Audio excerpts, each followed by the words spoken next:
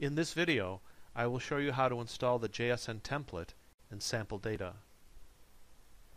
First, I will show you how to install the JSN Epic template.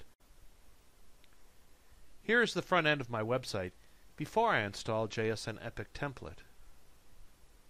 Now I will start to install by going to the back end. First I go to the Extension Manager.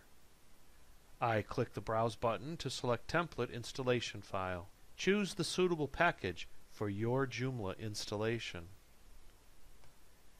Click Upload and Install. And here's the report when the template installation is successful. Now select Extensions and then Template Manager. Click on the template name and you will see the list of template parameters available.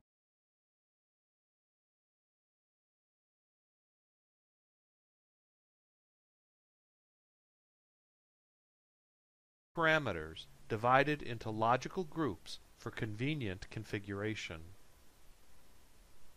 The first parameter section, here is where you can find basic information such as template version, author, and copyright information.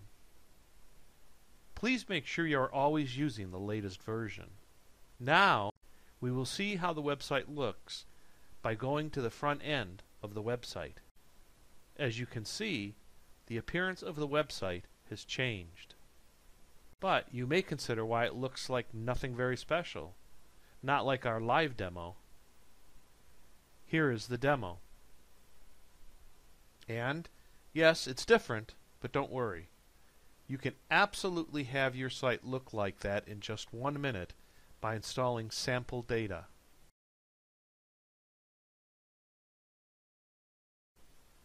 So now we go back to the Template Manager. Click the template name to access the template setting page.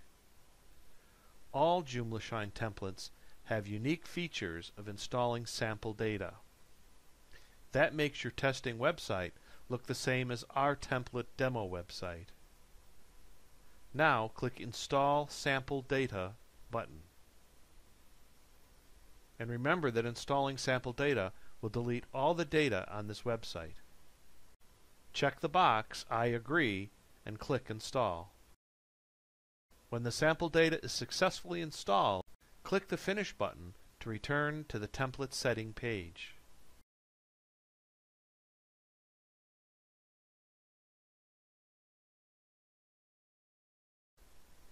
And now let's see how the front end website looks like with the sample data.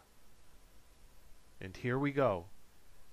It's the website with sample data of JSN Epic template.